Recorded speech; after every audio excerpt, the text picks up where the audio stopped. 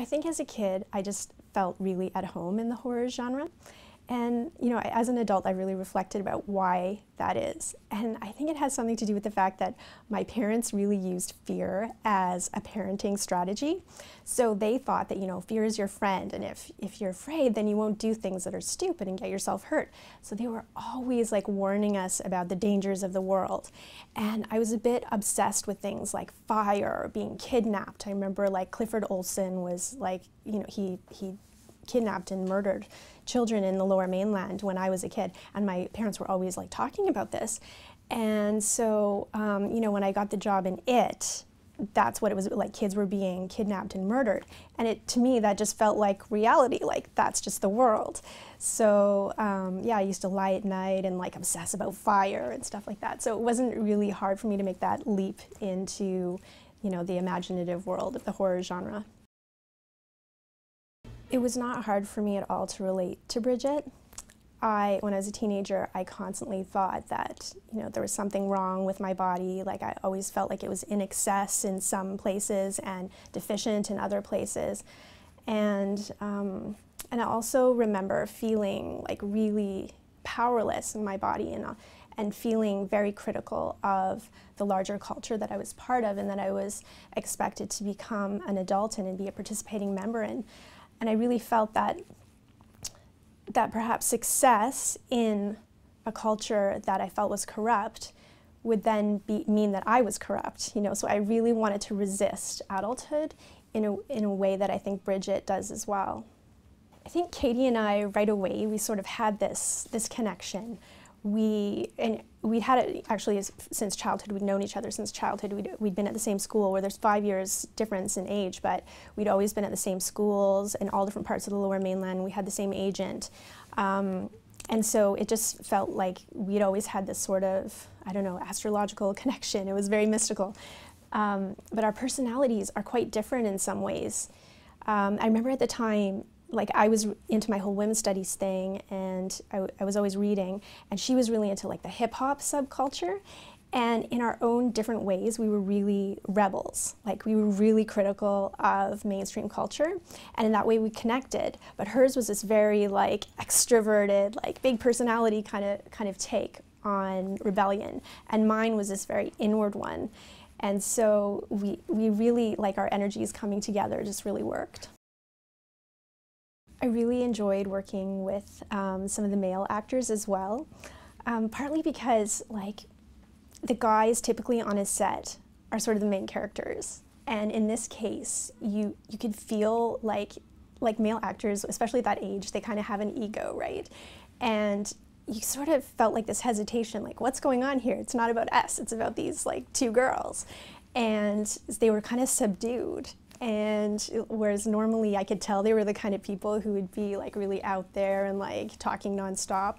But when they would be around Katie and I, they were kind of like, like they wouldn't say too much, and they really sort of sensed that we were the ones that had the power in this situation. So that was really fun.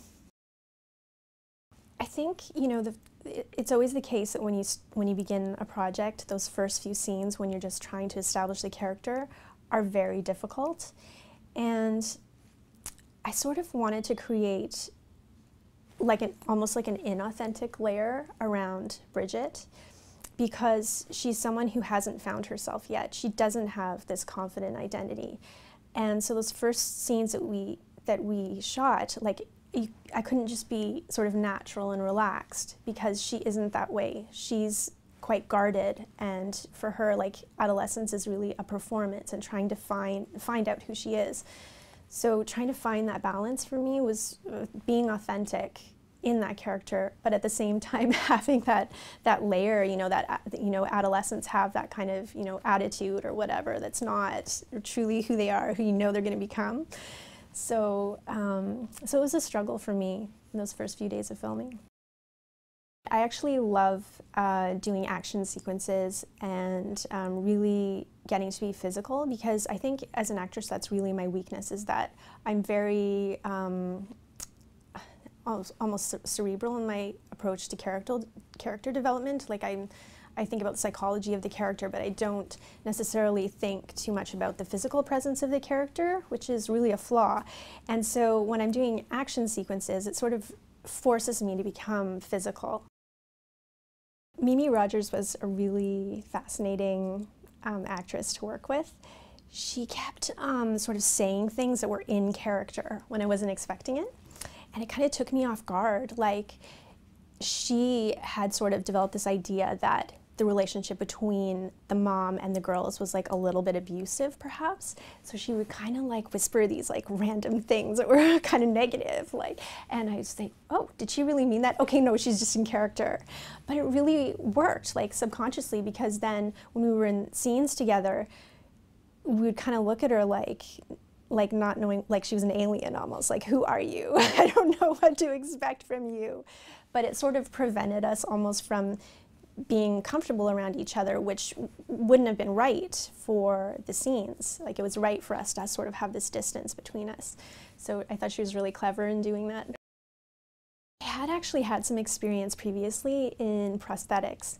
When I was in an episode of The X-Files, I had to have like a full head cast taken, and I had to have fake fingers and toes and stuff put on.